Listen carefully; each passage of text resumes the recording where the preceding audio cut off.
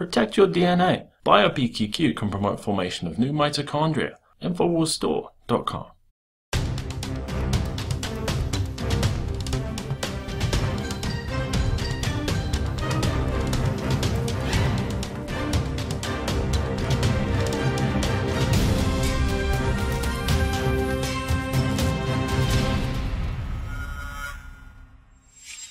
Welcome to the Infowars Nightly News. It is Friday, February 20th, 2015, and I'm Leanne McAdoo. Here are tonight's top stories.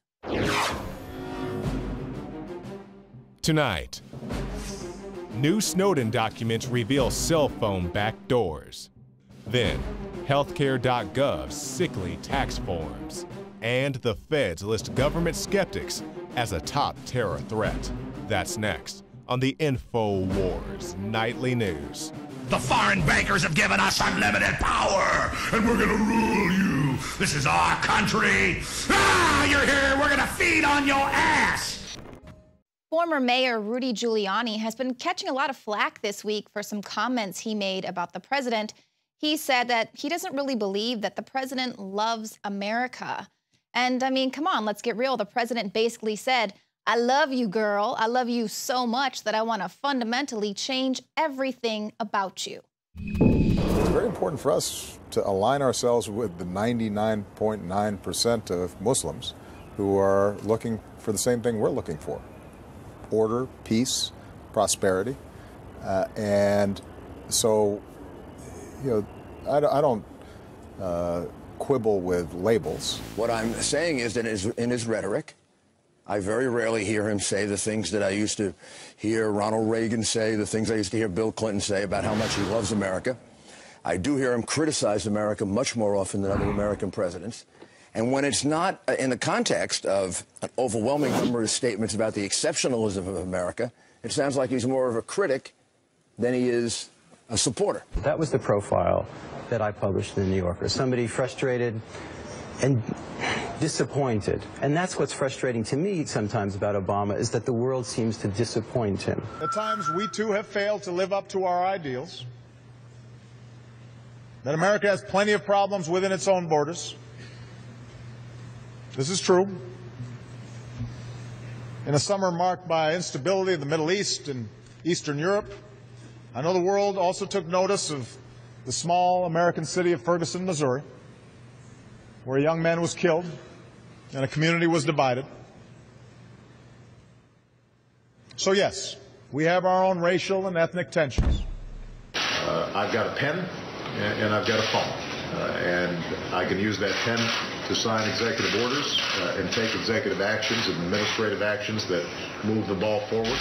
Unfortunately, you've grown up hearing voices that incessantly warn of government as nothing more than some separate, sinister entity that's at the root of all our problems. Some of these same voices also do their best to gum up the works. They'll warn that tyranny is always lurking just around the corner. You should reject these voices. I think you all know that I've always felt the 9 most terrifying words in the English language are, "I'm from the government and I'm here to help." Help them build their economy so they can have job opportunities for these people. You're right. There is no easy solution in the long term to preventing and combating violent extremism. But if we can help countries work at the root causes of this, what makes these 17-year-old kids pick up an AK-47 instead of try to start a business? And of course, one of the ways that Obama is fundamentally changing America is via executive amnesty. That report has some shocking revelations about just exactly who the president wants to bring into the country. And of course, these are going to be people that are bringing the threat of terror not just to our borders, but actually within the nation as well. Now, despite the fact that a majority of Americans consider ISIS to be the #1 threat to America, the DHS is still fretting about anti-government groups. We became aware that these 2 individuals were extremists in their beliefs and were actively plotting to kidnap and kill at least 1 Southern Nevada police officer. Important to mention here, the FBI lists members of this anti-government movement among the nation's top domestic terror threats. Police say the 2 found a vacant house. They rigged it with bolts drilled into wall supports, creating a makeshift jail where they plan to hold captive officers, try them in a court of their own laws, and then kill them. So as you can see, they're basing this whole propaganda campaign on a couple of probably meth heads who, I mean, who equips their house with booby-trap nails in the walls? I mean, these people aren't just paranoid about the government. They're probably concerned about anybody coming near them. But they're going to base their whole entire report that the biggest threat facing the country are these really obscene anti-government people. And these people, of course, are not tied to a huge terrorist network. But that does not matter. The Department of Homeland Security circulated their intelligence assessment earlier this month. It focuses on right-wing sovereign citizens and other domestic extremists. DHS completely dismissed the intelligence that was obtained by Judicial Watch that ISIS militants were stationed in Juarez, could be planning attacks inside the United States. ISIS militants are openly bragging about the fact that they have sleeper cells within the country waiting to conduct devastating attacks on U.S. soil. Of course, they've made threats to the military and family members of the military. The FBI's most recent national terror threat assessment completely omits Islamic terrorists, and instead they focus on sovereign citizens and the militia movement. So obviously this is a lot less about combating extremists and more so about demonizing those with an opposing ideological view. The true threats by ISIS are continually being sidelined. Now, despite this domestic threat being the biggest concern for the federal government, they don't even invite the chief member of the FBI to this latest extremist summit. The White House did not invite the most senior American official charged with preventing terrorist attacks, the FBI director, James Comey, to the three-day conference that was held this week on countering violent extremism in the United States and abroad. The administration says it didn't want the event to be focused on law enforcement issues. This was according to senior American officials. Now, the New York Times points out how Mr. Comey's Russian counterpart is in attendance. And this was a department that allegedly withheld information that could have prevented the Boston bombings. So, I mean, he's there. He's got a seat there at this summit.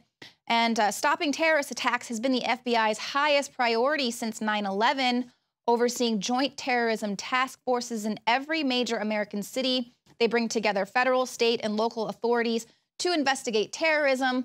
But he wasn't, important enough. He didn't really need to know what was going on here at this terror summit and how to avoid terror attacks within the United States.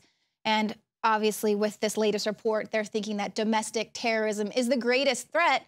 It just doesn't really make a lot of sense unless, you're trying to leave the country open to vulnerability. Used since before the days of the Roman Empire to support the body's natural systems and enhance overall health. Introducing the new InfoWarsLife.com oil of oregano formulation, a highly advanced nutraceutical form of this key herb that has been traditionally used by civilizations for thousands of years to promote health. We have now procured the most high quality and potent forms of oregano oil on the market, sourced from top leading manufacturers to ensure a concentrated level of bioactive ingredients. Extracted directly from the wild herb and sealed in easy-to-use capsules, you will no longer need to endure the burning of liquid oregano on the tongue. Wild crafted from the Mediterranean oregano species that experts agree is one of the most powerful and most challenging to acquire. This winter season, it's more important than ever to secure this true form of oil of oregano. Now available in our limited first run at InfoWarsLife.com. That's InfoWarsLife.com or call 888-253-3139.